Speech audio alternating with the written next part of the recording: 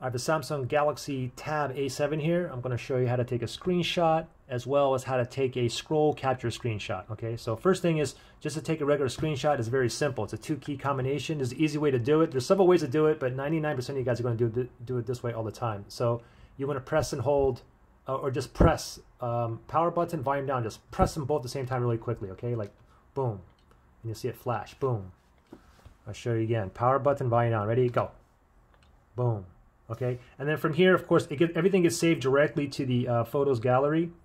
So if you just tap down here, and then just tap on Albums, and now you should have a new folder called Screenshots. Okay, and those several screenshots I just took is right here.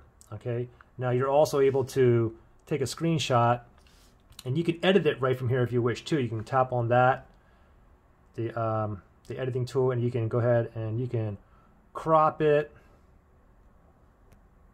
You can write things on here, different pencil marks and so on. And then I can save it like that. And of course that'll save directly to the Photos gallery as well. And you can see that last one with the star crop right there. Now another thing too is you can take a screen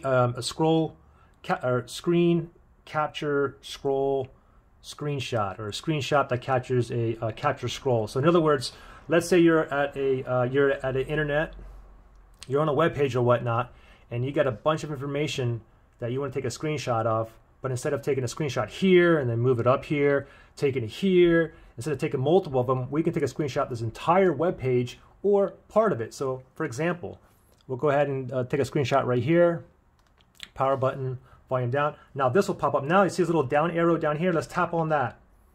Okay. Let's tap it on it again, and you can see how much of it right here that we're going to be saving as a screenshot. So is that good enough? Or okay, we'll go down one more.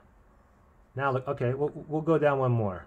Okay, yeah, that looks about it. Of course, you can crop it here as well if you wish, but if you want to leave it as is right now, we're just going to go directly to our Photos gallery. And then let's go back here, go to Photos gallery, and then just make sure, again, you tap on Albums and then look for screenshots. So there's a screenshot there. Now last screenshot we just took with the scroll capture, you can see we basically took like half of that page right there, right? Pretty simple. Good luck.